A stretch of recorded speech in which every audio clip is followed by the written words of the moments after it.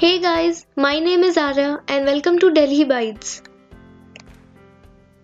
आइए इस वीडियो में हम जानते हैं कि दिल्ली यूनिवर्सिटी के मेरिट बेस्ड कोर्सेज के लिए आप अपना बेस्ट 4% कैसे निकाल सकते हैं। तो काफ़ी लोगों को कन्फ्यूजन होती है इस चीज़ में, क्योंकि दिल्ली यूनिवर्सिटी ने अलग अलग पैरामीटर्स सेट कर रखे हैं हर कोर्स के लिए कि आपको किस सब्जेक्ट को प्रायोरिटी देनी है एंड कौन से कंपलसरी सब्जेक्ट्स है, प्लस आप कौन कौन से सब्जेक्ट्स चूज़ कर सकते हो, किस सब्जेक्ट पे आपको एडवांटेज मिलेगी एंड किस पे डिसएडवांटेज मिलेगी। तो आइए इस वीडियो में हम काफ़ी इजी तरीके से जानते हैं कि पूरी प्रोसीजर क्या है बेस्ट 4% कैलकुलेट करने की। So the whole video will be divided into 3 parts.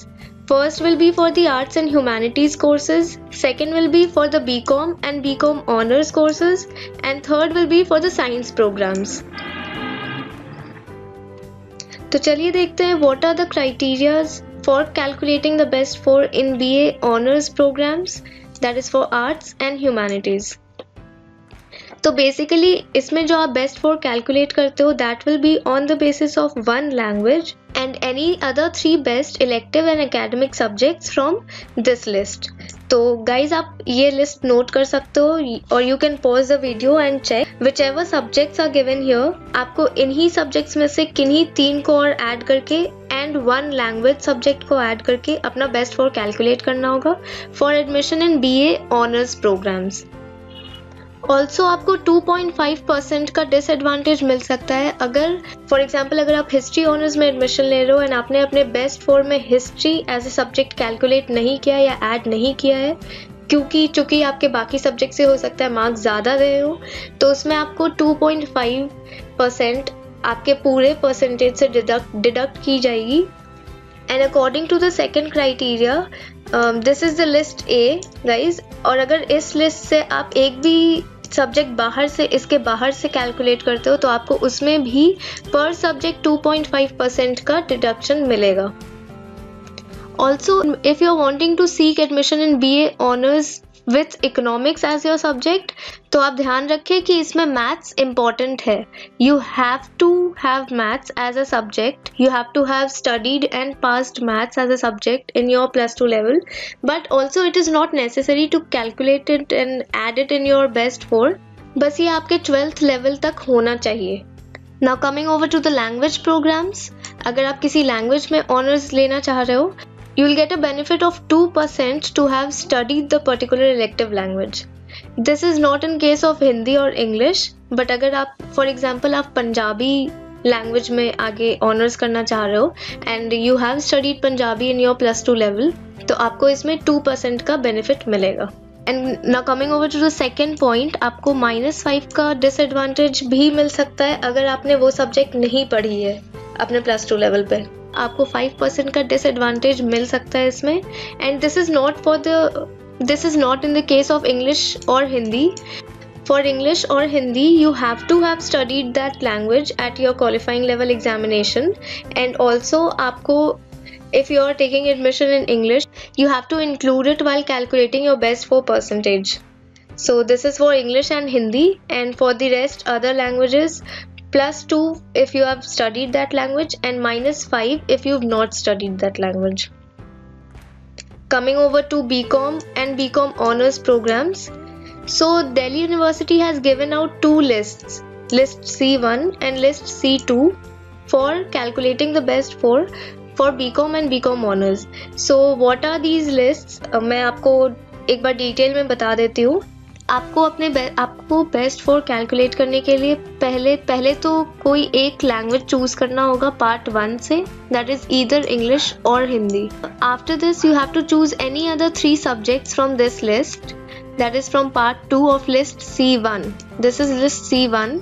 आपको C1 के पार्ट 1 से कोई एक लैंग्वेज चूज करनी है एंड पार्ट 2 से कोई भी अलग 3 सब्जेक्ट्स चूज करने हैं एंड आपको अपना बेस्ट 4 कैलकुलेट करना है। अगर आप कॉमर्स बैकग्राउंड से नहीं हो, आपने पहले कॉमर्स नहीं पढ़ी है और आप साइंस या आर्ट्स बैकग्राउंड से हो, सो in that case you have to choose 1 language, either English और Hindi, and any other 3 subjects from the list C2. This is the list C2. आपको इस लिस्ट से कोई भी और 3 सब्जेक्ट्स चूज करने हैं एंड अपना बेस्ट स्कोर कैलकुलेट करना है। The only disadvantage you will get in this is कि अगर आप C2 से कोई भी सब्जेक्ट चूज कर रहे हो तो आपको पर सब्जेक्ट 1 मार्क का डिसएडवांटेज मिलेगा। For example, if you are choosing geography from here and you've studied geography in your qualifying examination, you will get -1 for geography. If at all आप अपने बेस्ट फोर में कोई ऐसा सब्जेक्ट कैलकुलेट कर रहे हो जो ना ही लिस्ट C1 में है ना ही लिस्ट C2 में है, so in that case you will bear a negative of -2.5. आपको पर सब्जेक्ट 2.5% का डिसएडवांटेज मिलेगा इसमें। Also please keep in mind कि बीकॉम ऑनर्स के लिए maths is a compulsory subject. You have to have studied and passed maths in your qualifying examination. अगर आपने मैथ्स नहीं पढ़ा है अपने +2 में, then you can go for BCom pass course और बीकॉम प्रोग्राम, बट अगर आप ऑनर्स के लिए जाना चाहते हो तो you have to have maths as your subject, it is compulsory. Mathematics or business mathematics is compulsory for getting admitted to BCom honors. Now coming over to the science programs. So this is a table that Delhi University has given in its UG bulletin of 2018. This is for mathematical sciences. For instance, अगर आप computer science में admission लेना चाह रहे हो या आप maths या स्टैट्स में B.Sc ऑनर्स इन मैथ्स और स्टैट्स अगर आप इस कोर्स में एडमिशन लेना चाह रहे हो, then what all are the criterias and minimum percentage requirement क्या है, you can pause the video and you can just check once. जैसे for instance maths and stats के लिए आपके 50% मार्क्स मैथ्स में होने चाहिए, this is compulsory. For science and applied sciences, if you're interested in taking admission in B.Sc honors for botany, zoology, microbiology, anthropology, biological sciences or physics, chemistry, geology, these are the criteria, these are the requirements and minimum percentage required क्या है। So there are different criteria for every subject which you choose. For seeking admission in B.Sc honors geology, you have to have studied physics, chemistry and any other subject from maths, geology, biology, biotechnology or geography. So these are the compulsory subjects. And also for calculating any best 4, आप जिन 4 subjects को ले रहे हो, आपके चारों subject उसमें आपके जितने मार्क्स आए, it should be a some of 70% of theory and 30% of practical. If at all ऐसा नहीं है, अगर आपके मार्क्स इस बेसिस पे है कि उसमें 60% थ्योरी एंड 40% प्रैक्टिकल है, तो आपके मार्क्स पहले प्रोराटा बेसिस पे it will be first reduced.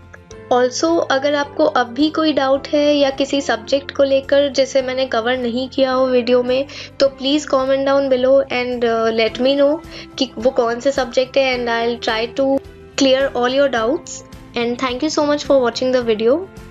Don't forget to subscribe to our channel, and if at all you want to contact us, this is our email ID, contact.delhibytes@gmail.com. Share the video and give it a big thumbs up if you liked it, and do comment down below if you still have a doubt. We'll try to clear all of them.